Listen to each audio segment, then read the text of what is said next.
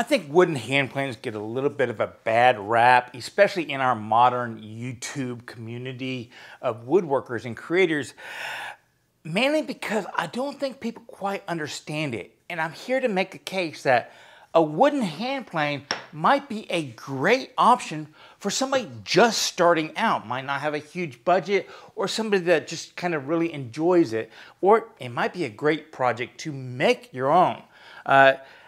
I think a lot of the bad rap because people don't quite understand how to adjust them. It's not like a metal hand plane that has lots of screws and levers, which is kind of obvious how you can move it around to adjust the blade. There might be a little bit of a black art to the wooden hand planes, or more likely just not quite understanding how you can use Newton's laws to adjust them. So in this Throwback Thursday, we're going back to a video I made back in January of 2018. It only got about 13,000 views back then. I only had, a little under 50,000 subs. And it's all about adjusting wooden hand planes, how simple it can be. Now, since that time, I've shown a lot of people how to do it, and I get some flack for how I teach people to adjust metal planes, in that I actually tell people, go ahead and tap the blade to make adjustments. You're going to see that in the video. The flack is people say that, oh, you're going to mushroom the edge of the blade and stuff like that. And you know what? I'm almost to the point where I'm saying that that is probably one of those dogmas that were taught to public high school students based upon writings in the textbooks from the 40s and 50s. Old hand planes blades, they were made out of two pieces of metal, a really high quality metal on the edge of the blade, and then kind of pot metal for the rest of it because it saved money. And yeah, that pot metal might have been soft and it would mushroom, but who cares? It's the top of the blade.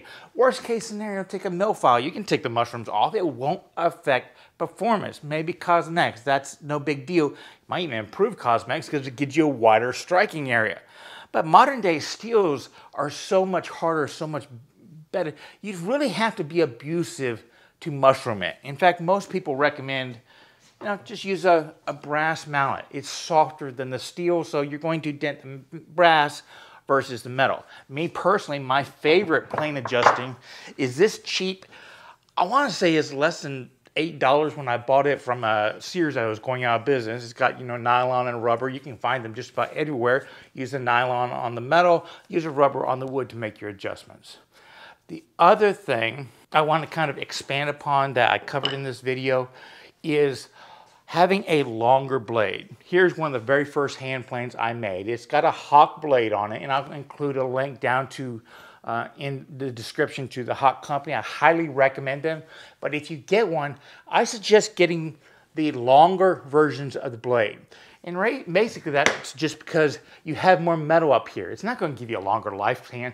It's one of those things that when you're doing adjustments, it's kind of like you've got the bottom of the blade fixed in the plane, and at the top is hanging up in the air, well, it's kind of loose. So if you adjust it, say you can bang the bottom, and it takes a while for the top to catch up. So that's how you can get your lateral adjustments left and right, and in and out.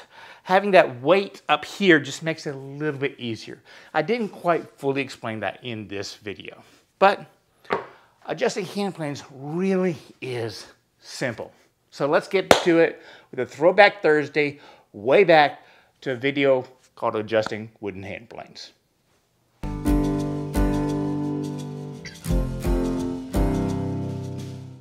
The first hand plane I built was this coffin smoother. I took a class from up at Roy Underhill's to make it, and it is a phenomenal plane. I really enjoy using it, and I would come back to it time and time again.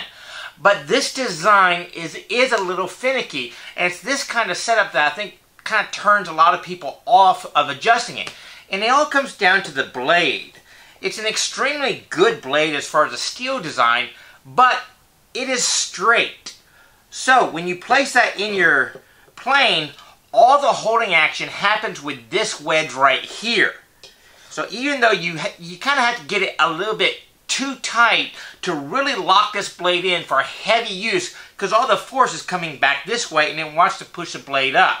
So when you get this too tight, it makes adjusting the blade a little bit easier.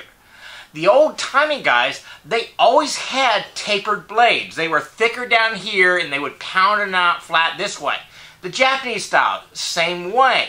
And that is because if you have two wedges working against each other, they lock each other together, so you don't have to have as much pressure on the wooden wedge.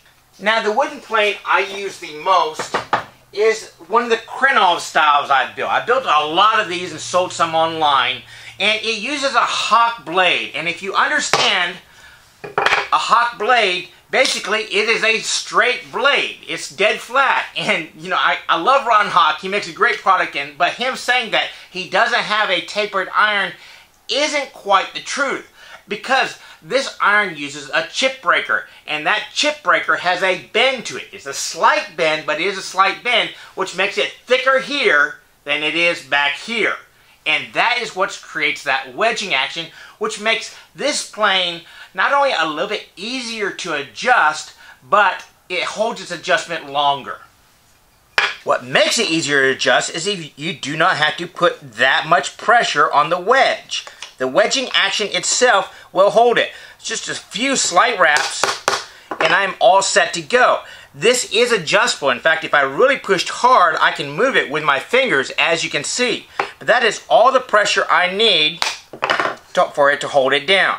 I initial setup, I drop it down on my bench, and I just slightly push that wedge in. And it'll hold just fine. Now, to make adjustments, all we need to do is take into account Newton's laws. Now, to paraphrase, Newton basically said, something in motion will stay in motion unless a force acts against it, or something at rest will stay at rest unless a force acts against it. Now, a hand plane is basically three moving parts. You got the blade, you got the wedge, and you got the block. The block being the heaviest, but these will move independent of each other. So right now, it is at rest. And if I start playing with it, I notice it's a little bit heavy on this side. Now, the top of the blade is important on these things because you got weight up high and it's kind of anchored down below. So if somehow you can bump it so that the blade will tilt, the top of this blade will come over this way, it will take less pressure on that side. So one way to adjust it, the reason why a lot of hand planes are knocked off the side, is you can simply tap it. Another way is if I were to tap the body of the plane, the blade will stay and move over a little bit. Very simple. And after you adjust it, a slight tap on the wedge just to make sure it's still anchored. And then I test it out. Now I'm taking a full width shaving right there. Easy adjustment. If you want to make it go deeper, obviously you can just tap right here. But if you want to make a micro adjustment, you can also tap on the front.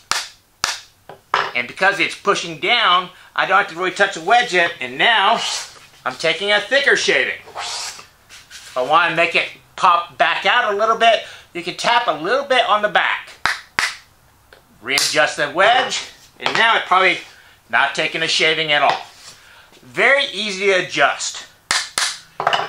So if you're new to working, don't be afraid of a wooden hand plane. You can get them at a great value out there. A lot of times the steel is some of the best out there. You can make your own fairly simply. Just buy the blade, build the body. And just a little bit of practice. We're talking a few minutes and you can grasp the idea of how to adjust them. By the way, I really like these cheap rubber and silicone or nylon mallets. Use the nylon on the blades and the rubber on the wood. They just work great. Best adjustment hammer I know of. So y'all be safe and have fun.